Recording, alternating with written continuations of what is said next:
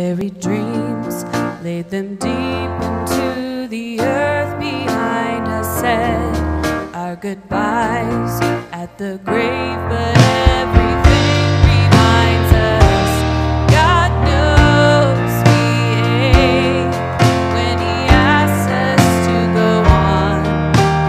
How do we go on? We will sing to our souls, we won't bury our hope. Where He leads us to go, there's a Red Sea road. When we can't see the way, He will part the waves, and we'll never walk alone down a Red Sea road. How can we trust when You say You will deliver us from all of this pain that threatens to take over us? Well, this desert's dry and the ocean may consume, and we're scared to follow You. We will sing to our souls, we won't bury our hope. Where He leads us to go, there's a Red Sea road. When we can't see the way, He will part the waves, and we'll never walk alone down a Red Sea road.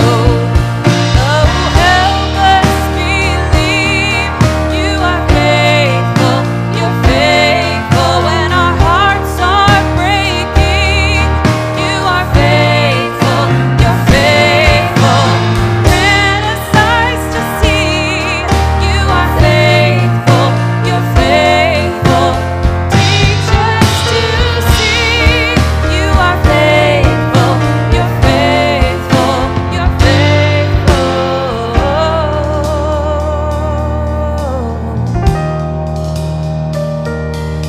We will sing to our souls, we won't bury our hope.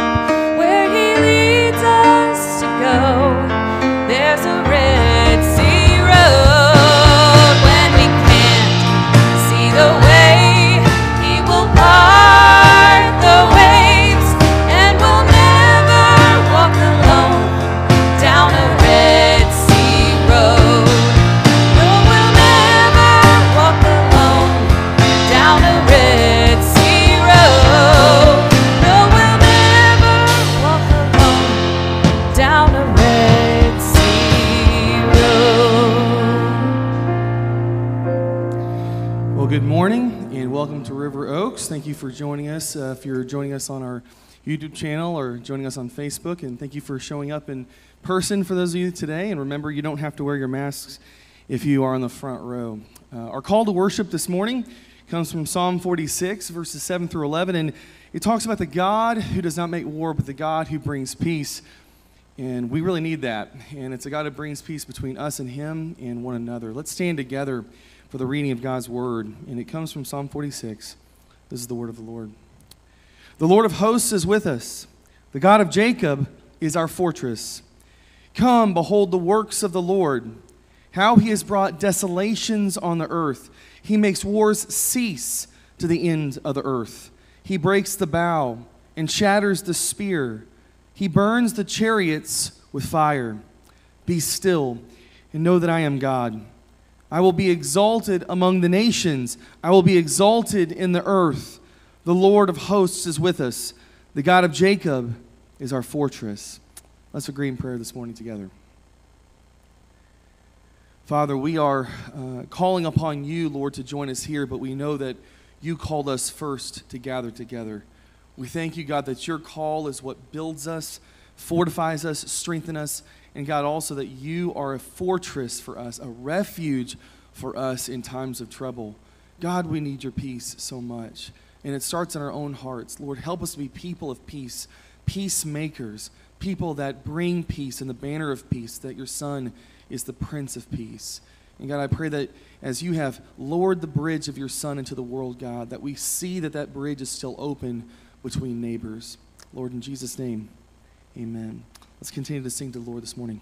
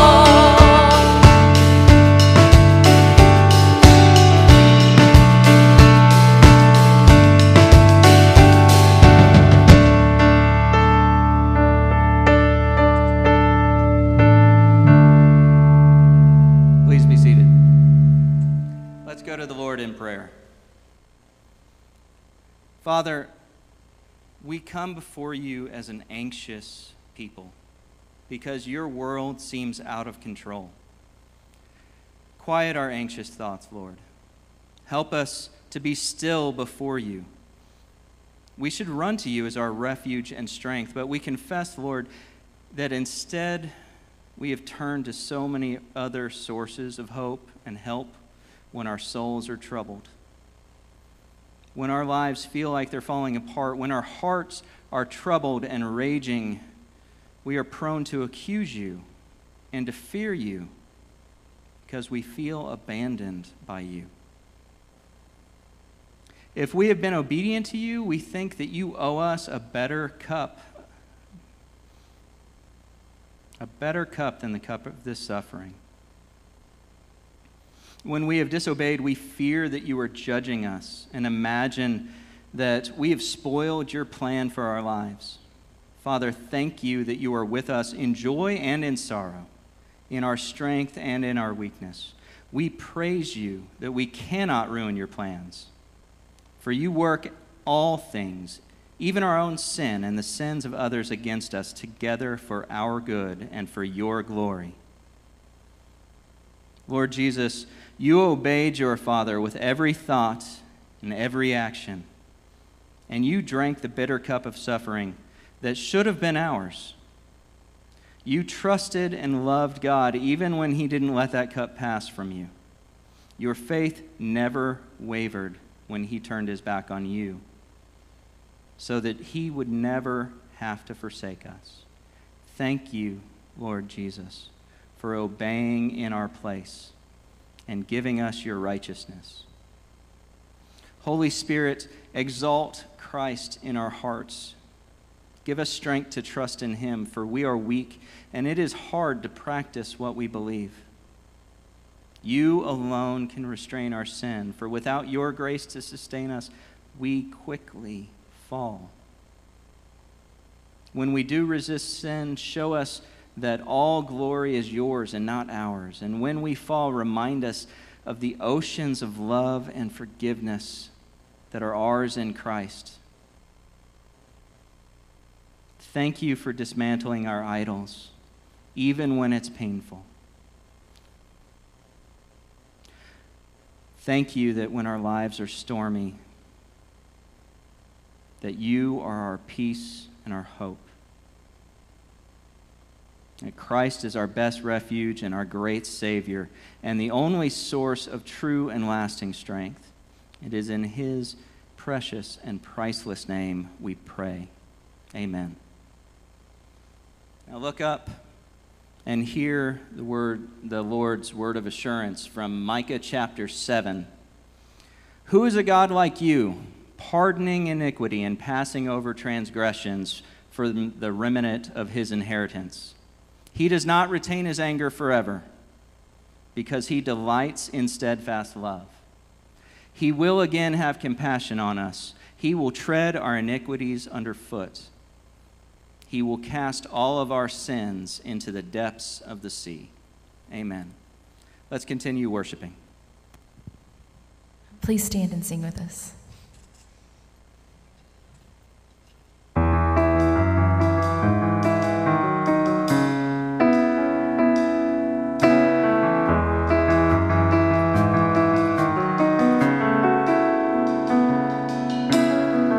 Redeemer, whither should I flee? Or how escape the wrath to come?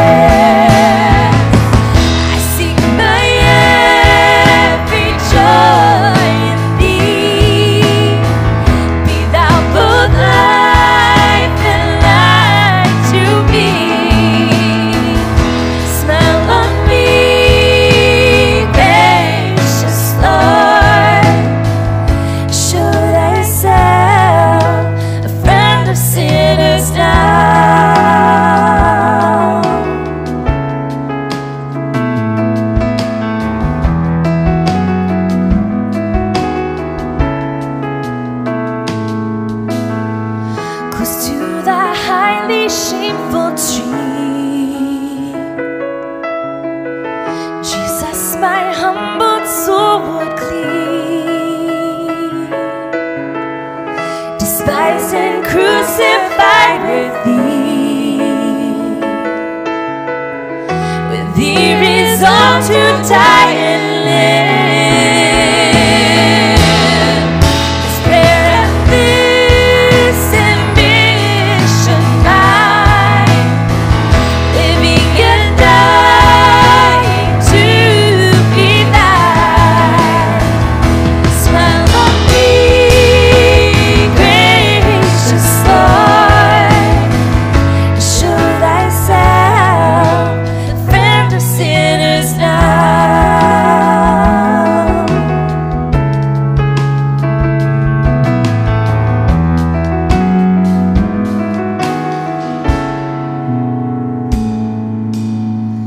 They're fastened to the ragged wood. My holy love's resistance chain, and life deriving from thy blood, never to wonder why again. There may I bow myself high in thee, and don't know other Lord but thee. Smile on me, gracious Lord, show thyself a friend of sinners now.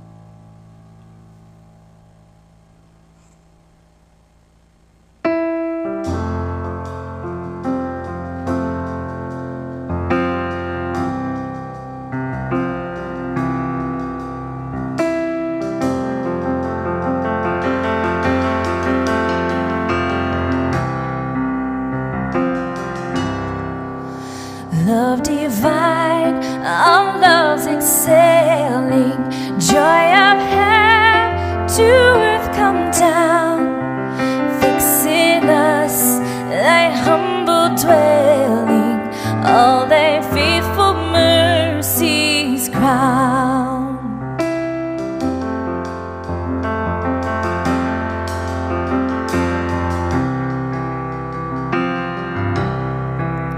Jesus, thou art all compassion, pure unbounded love thou art. Visit us with thy salvation, enter every trembling heart.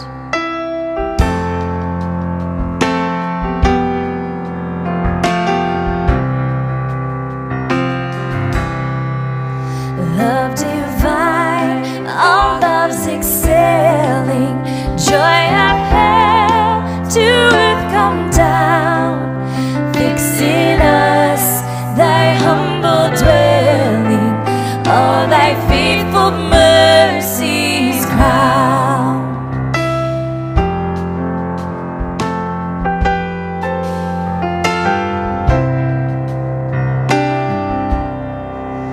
Jesus, thou art all compassion, pure unbounded love thou art.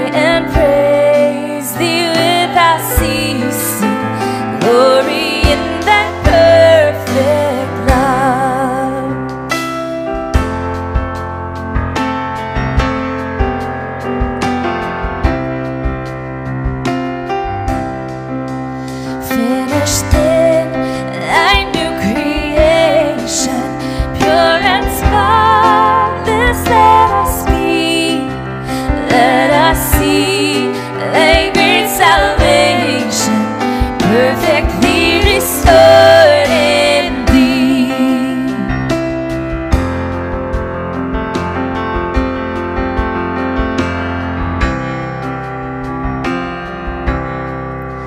Change from glory into glory, till in hell we take our place, till we cast our crowns before thee, lost in wonder, love, and praise. Come Almighty to deliver, let us all thy life receive. Suddenly return and nevermore thy temples leave. Thee we would be always blessing, serve thee as thy host above, pray and praise thee without ceasing, glory in thy perfect love, glory in thy perfect love. Amen. Please be seated. Good morning and welcome to RiverOaks Presbyterian Church. We are so glad you're with us this morning. My name is Jonathan Dorst. I'm one of the pastors here at RiverOaks. And that song we just sang, Love Divine, All Loves Excelling. I think that is a really key thing that we believe here at this church, that the love of Christ is the highest love, and it permits us and makes a way for us to love God and access His love, but then also to be reconciled to one another and truly be able to love one another. We are trying to flourish in this time, trying to not just survive, but flourish as a church, as a community. And so I'm so glad you guys are continuing to come to worship. This is the air-conditioned service. We have a 9 o'clock family service we're doing in the month of July. And so far we've gotten great weather. Next Sunday, I say that, next Sunday it'll probably be 115. But it was nice this morning.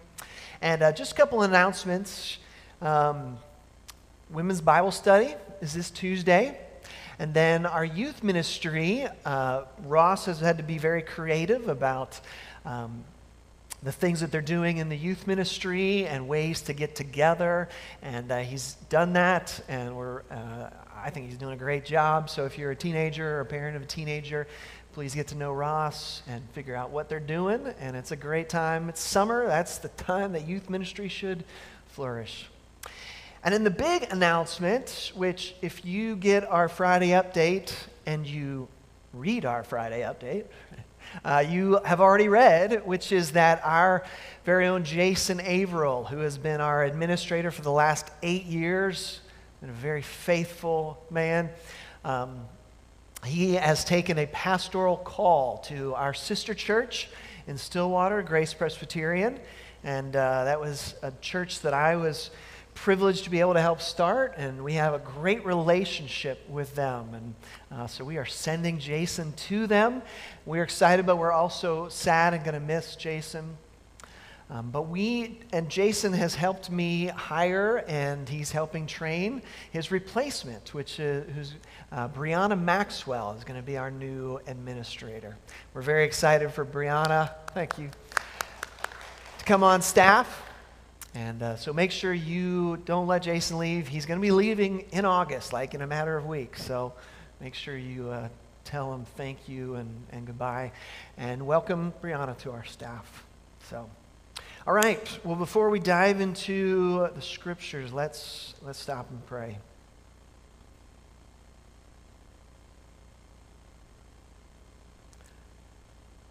Oh, Lord, our Creator, you are the one that makes everything that is good. And you created us good. You created us in your image.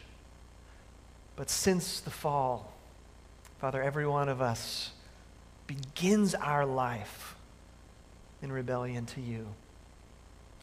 We must be reconciled to you. We must come to know you for who you are and come to know Jesus as our Savior and rescuer. And so, Father, we come every Sunday to worship you as Creator, Redeemer, and Sustainer. And we pray that you would open our lips, that our mouths would declare your praise, and that you would teach us what is truth. Father, we know that every word in the Scriptures is true. And Holy Spirit, we pray that you would teach us to understand those words as they are in context and as you intended them for us to be understood. We thank you for the history of the church and the testimonies of Christians and pastors and theologians through the ages who have helped our understanding of these words. Pray, Holy Spirit, now that you would use the words that I am going to speak to teach truth, to teach your ways, that you would bless us with your presence and your counseling and your teaching power. We pray this in the name of the Father, Son, and Holy Spirit. Amen. On October 15th, 2017, the actress Alyssa Milano tweeted the following message. She wrote, "If you have been sexually harassed or assaulted, write Me Too as a reply to this tweet."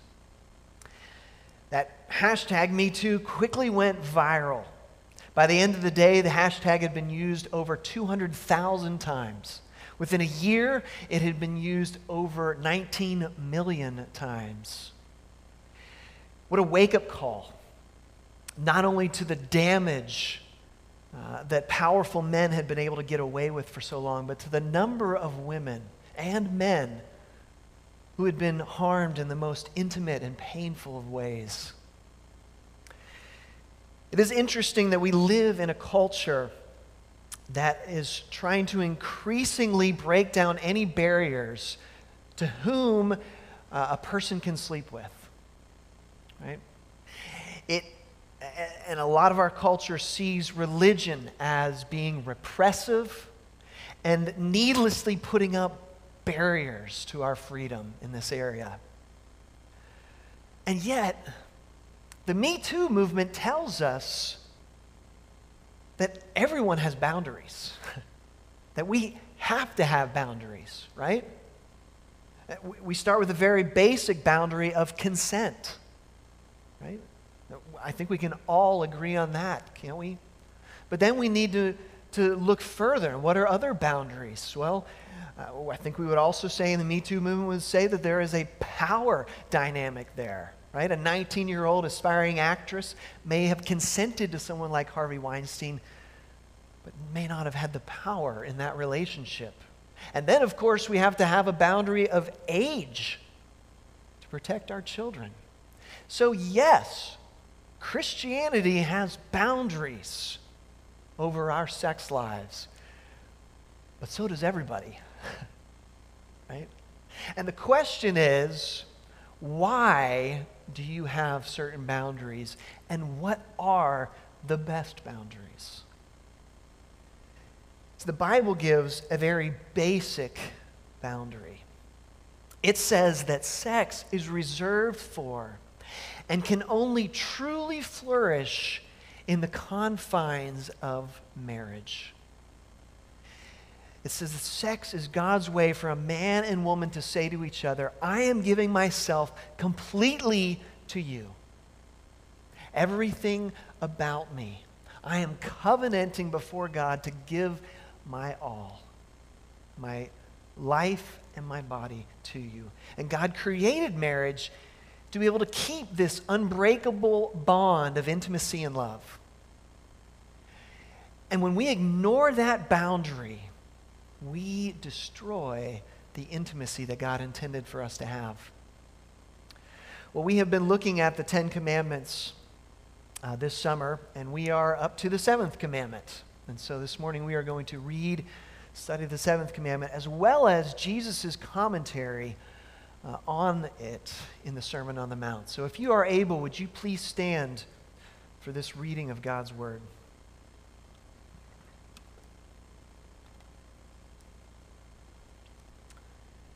Deuteronomy 5:18 says, "You shall not commit adultery." And then Jesus in Matthew 5 says, "You have heard that it was said, 'You shall not commit adultery.' But I say to you that everyone who looks at a woman with lustful intent has already committed adultery with her in his heart. If your right eye causes you to sin, tear it out and throw it away. For it's better that you lose one of your members than that your whole body be thrown into hell. And if your right hand causes you to sin, cut it off and throw it away. For it is better that you lose one of your members than that your whole body go into hell." This is God's word for God's people and for the good of the world. Please be seated. We talked about last week that Commandments 6, 7, and 8 are all very short, especially in the original language of Hebrew. So the 7th commandment, literally translated, would just be no adultery. Short and simple, right? And some might argue that we should be very specific about what it says, right? That it is specific about a certain set of actions for people who are married. I think we would define adultery. And indeed, the punishment in the Mosaic law for adultery was death. It is that serious. But as with the other commandments, in fact, I would say all of the commandments, this commandment is what we call a synecdoche. Okay? So I'm going to go 10th grade English teacher here. A synecdoche it's a big word, but it's a pretty simple concept. It is talking about a part to describe a whole, right? And so if your friend were to say to you, "Hey, look at those wheels," right? He's not wanting you to just look at the tires on a car, right? He's wanting you to check out the car, right? He's using a synecdoche. Look at that, a part to describe the whole. And so in the 7th commandment, adultery is the synecdoche. It's the part that describes all sexual sin, all sexual immorality. How do we know that? Well, again, we go to the context for the 10 Commandments. And the context is the law that God gave to the Israelites through Moses, what we call the Mosaic Law. And all through the Mosaic Law, we get basically case law, which is the outworking of the 10 Commandments for us to understand their fuller intent. And we see these cases that include people in all different walks of life, right? Whether they're single, engaged, married, divorced, and all kinds of behaviors, right? So it governs that. And the New Testament certainly picks up on that as well and talks about a whole range of behaviors, not just adultery. But the common thread that runs throughout the Scriptures and through all these discussions is that sex is designed to be experienced only within the loving confines of the covenant of marriage. Once talked with a young woman who claimed to be a Christian, and she had just moved in with her boyfriend. And she told me, she said, "I know it's not traditional, but we're trying to figure out our faith." My thought was, really, what faith is that? Because here's the thing. Do you know how hard it is to get all of the major religions to agree on one thing? You know, you hear some people say all the major religions agree. No, they don't. Not at all. There are massive differences among the major religions in all different areas of life. And it's actually very hard to get an area of agreement for all of them. But guess what? This concept of keeping sex in marriage is what all the major religions agree, right? If you're trying to find wiggle room, trying to figure out your faith, you are probably inventing your own faith, starting your own religion. But the real problem, I think, with living together before you are married is that you are essentially dividing yourself. You are giving yourself fully in one area of your life while simultaneously holding back on very important other areas. You're essentially saying to this other person, I'm going to give you everything physically, but I'm going to withhold from you financially and emotionally, right? And you're also essentially saying, I'm keeping my options open, right? I'm waiting to see if something better comes along. And where is the intimacy in that? Only in marriage can you give yourself fully, physically, and in every other way as God intended for intimacy to work. In fact, Jesus is so serious about this that he says that it is not just what you do on the outside that matters, but it's what goes on inside of you, right? He says that when we even look at another person with lust in our hearts, we are committing a form of adultery. What's he saying there? He's saying that the seventh commandment, like all of the other commandments, is not just about our actions, it's about our hearts. And the problem is what happens with this heart attitude of lusts. What happens is that lust dehumanizes us. It turns us into just objects. It turns other people into just objects to be used. Sam Allberry, who wrote a very good book about this, he says, looking at someone with lustful intent is looking at someone purely as a means of gratification for you. It's turning them into a commodity to be consumed rather than a person to be honored. You know, we talk about the legacy of slavery here in America and how those who perpetrated are some of the biggest villains in our history, right? And rightfully so. But slavery is not over. According to the United Nations, sex trafficking, slavery, brings in around $32 billion a year worldwide. $32 billion. You say, how does that happen? Well, it doesn't just happen, right? There is a direct line that runs from the heart. It begins with the lust in our hearts. And then it goes out into the computer. And then it goes forward from there. And if it is not stopped, it comes to the very entrance to the places where trafficking makes exploitation of poor women and children easy. But it begins in the heart. And Jesus says we need to address the heart. We need to change the heart. And yet, I know how hard Jesus' words are. Right? I have counseled literally hundreds of young men over the years. Almost every one of them has had a significant struggle in this area. Many of them feeling very ashamed. Many of them feeling defeated and defenseless. And so the question is, how? How do we obey Jesus while recognizing how difficult his words are? And recognizing the temptation in this area, especially in our culture, is so great and can be overwhelming. Well, there are three ways we want to talk about this morning to combat the lure of sexual immorality. And I just want to throw out a caveat before I get into the three ways, and that is that for some people, Christian counseling may be what you need.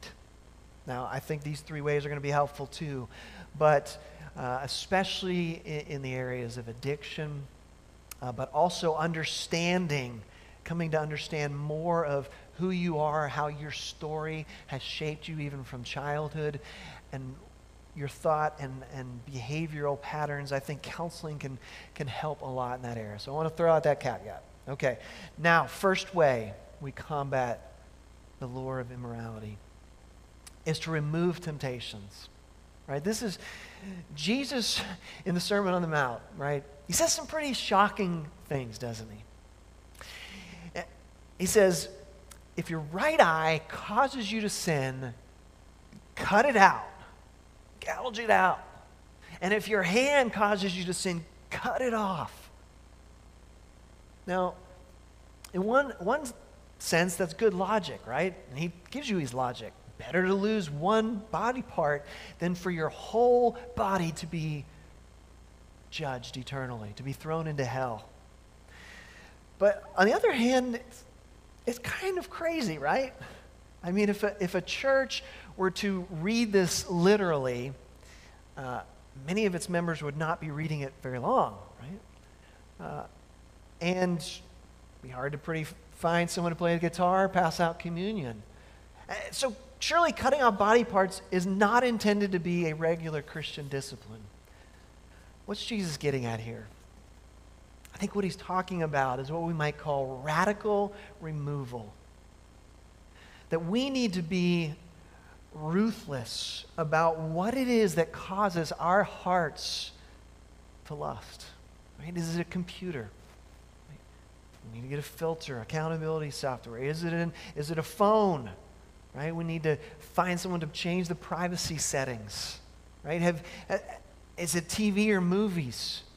Get rid of them. Right? But let's go one step further. Is it your boyfriend or girlfriend? I would say you may need to break up with them if they are causing your relationship to not to be above board. Well, that's extreme, you say, but so is gouging out your eye. If your boyfriend or girlfriend is causing you to stumble, you may need to discontinue that relationship. And if you're not willing to, even though you know it's bad for you, but you just cannot give up that affection, you probably need to go back to the first commandment, which is what? God says, have no other gods before me. You may be worshiping, serving someone before God. The story of Joseph and Potiphar's wife in Genesis 39 is so instructive here, right? Here's Joseph. He's been a servant in this household, and his master's wife comes and he throws herself at him, right? Which is a huge boost to the male ego, right? And also probably there were some power dynamics at play as well. Right? Joseph may have gained some power by going along with it. Yet what does he do? He recognizes that this is a sin, not only against Potiphar, but against God. And so he sits her down and he has a logical conversation, right? Nope, that's not what he does. He runs away from her. The New Testament says, flee temptation. So, the first way is to remove temptations. The second way, though, is to invest in real relationships. Okay? Because adultery, sexual sin is never disconnected from relationships. Right? People may think it's just a biological response, but it is always connected to relationship. And the most obvious relationship is marriage. Now, last week I talked about what we call the reverse principle when it comes to the Ten Commandments. Right? And that idea is that every commandment has a reverse behavior or prohibition implied in it. So for the negative commandments, don't do this, there is an implied duty. Do this. And this holds for the seventh commandment, right? The intent of the seventh commandment is not just don't commit adultery. It is also love your spouse with all your heart. Right? I love Proverbs 5, where Solomon writes, let your fountain be blessed. Rejoice in the wife of your youth, a lovely deer. Be intoxicated always in her love. I love those verbs. Rejoice in your wife. Be intoxicated with her. Listen, I've been married almost 25 years. Sometimes that's easy. Sometimes it's not, right? And yet, it's the work that we sign up to do when we get married. It's good work if you can get it. But we are, even if your spouse is not trying hard to do this, you are still called. That does not let you off the hook. To rejoice in your spouse. To look for those things in them that you love and be intoxicated by them. So in our culture, we have this image, right, of the strong, the macho man who is what? He's a womanizer, right? He goes out and he's able to seduce anybody he wants. But according to the Scripture, the womanizer is a wimp. The womanizer is making up for his lack of strength in meaningless so-called conquests. The hardest thing for a man to do is to truly love his wife and his family. And it's so hard, in fact, that many men find it too hard and they check out. And yet the seventh commandment calls us to be strong. Love your spouse. Love your family well. That will take sometimes all the energy that you have. But there are also other outlets for your relational drive than getting married, right? Single people, I got your back, okay? Because having healthy relationships that are appropriately intimate and loving, I think, are a major factor in filling up our hearts. We can and we need to find love in our community and with friends, with others that help us to be able to obey this commandment. Wesley Hill has written a good book. It's called Spiritual Friendships, wherein he talks about how he, as a celibate Christian who struggles with same-sex attraction, he needs deep friendships. He needs community, the community of his church and Christian brothers and sisters, to help him feel loved, to help sway the loneliness that can lead to very destructive behaviors for him. Church, we need to encourage, we need to love on our singles and on our married couples as well, right? But being single there's nothing wrong with being single, right? We should celebrate just as we celebrate marriage. Married couples need to reach out to singles, right? Singles, you are welcome in every part of this church. But we need together to love one another as neighbors, and not just as biological family, but as a spiritual family of God, in order to keep this commandment well, in order to pursue lives of purity. So invest in relationships. And the third way, and last way, is to believe the gospel. A long time ago, I read some words from an author named Bruce Marshall that changed the way I thought about this whole area of life. He said this, he said, when the young man who rings the bell at the brothel is unconsciously looking for God. The first time I read that, I was like, what? The more I thought about it, it makes sense. Why? Because we were created, we were originally designed to pursue intimacy, true intimacy. We were designed to pursue beauty and to have acceptance and love. Those are all good pursuits for us, right? Those are good desires that we were created with. And other people can give you some of those things, love and intimacy. But ultimately, we were made to pursue those things, intimacy, joy, and beauty in God. He is the one who ultimately fulfills those good desires. And when we don't experience those things with God, we go looking for them in false intimacies. In the Bible, God often compares his relationship to his people to the romance between a husband and a wife. And the Bible pictures Jesus as the groom, the great lover, and the church as his bride. Those comparisons are not an accident, right? We are to look to God for ultimately for the love that we need, for any love that is lacking in our human relationships, which they will ultimately always lack. And Jesus is the faithful lover, always faithful to his bride. Listen, I did not come here to condemn anyone. There is nothing that you have done that you cannot find healing and forgiveness for. Nothing. There's nothing. The only sin for which there is no hope is the failure to repent and give your life to Jesus.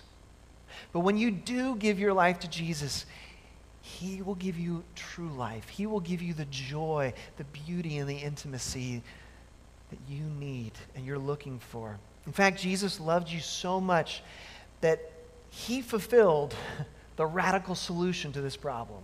Right? Remember Jesus' words? That it's better to cut off your hand, better to gouge out your eye. Why? Because sin merits punishment. And we all deserve that punishment. Jesus, though, took that punishment on himself. On the cross, his perfect, sinless body was cast out. He was separated, cut off from the Father in order to save us, in order to pay the penalty for our sin, that we might be free of condemnation.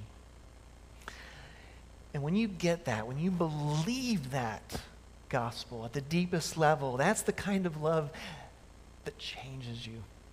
It's the kind of love that rewires your heart.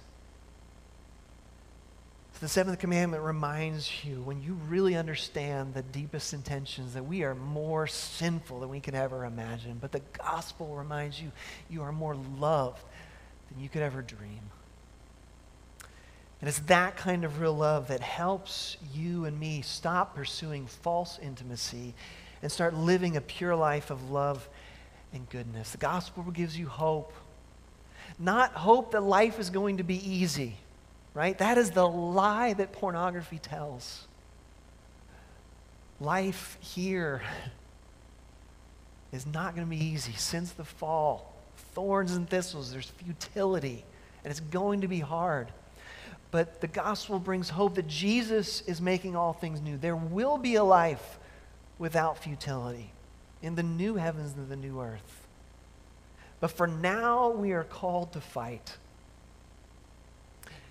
But it's important what you're fighting. We are not fighting the desires. The desires at core are good. What we are fighting is the false intimacies, the addictions that would harm us. And ultimately, we're fighting to find purpose and joy in God's calling for our lives and for our bodies. Let's pray. Heavenly Father, we know that we are fearfully and wonderfully made by a Creator who knew what he was doing, a Creator who gives us so many good things and has so many great gifts for us.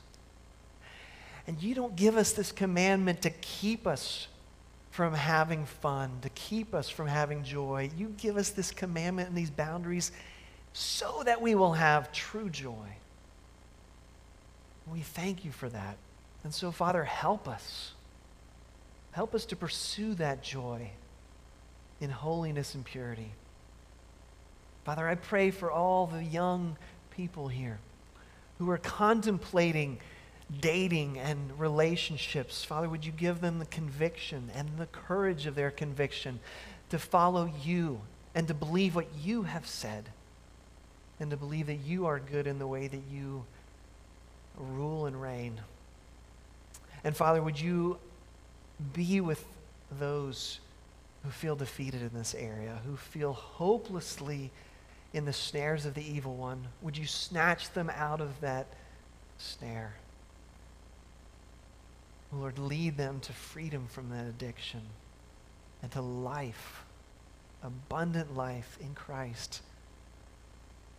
Father, we pray all this the name of our friend, our groom, our faithful love that excels all other loves, Jesus Christ. Amen. All right, we got a couple of songs to sing, to reflect on. Let's stand. If you're able, let's sing them together and worship the Lord.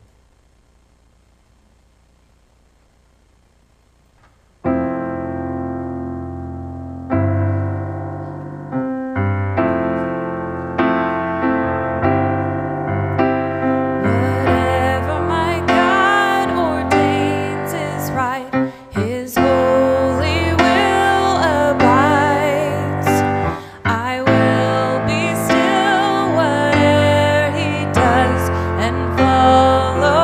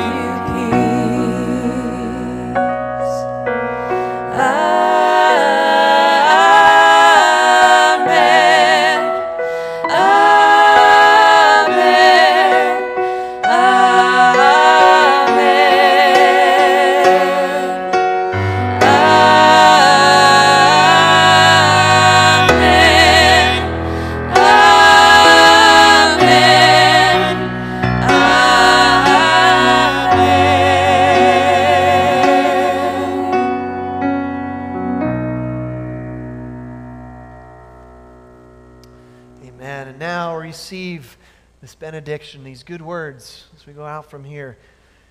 Now to him who is able to do far more abundantly than all that we ask or think, according to the power at work within us, to him be glory in the church and in Christ Jesus throughout all generations, forever and ever. And all God's people said, Amen. Amen. Go in peace.